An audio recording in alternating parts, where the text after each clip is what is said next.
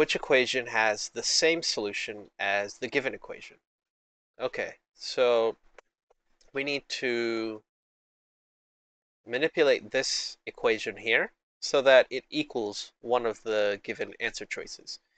Because if we just manipulate the equation while keeping the equation true, then and it equals one of the answer choices, then we know that they have the same solutions. So from this here, we can see that all of these answer choices, some of them have 2x minus 3, and that's inside this parentheses here. So what we can do is divide both sides by 7 so that we can move, so we can get rid of this coefficient out here.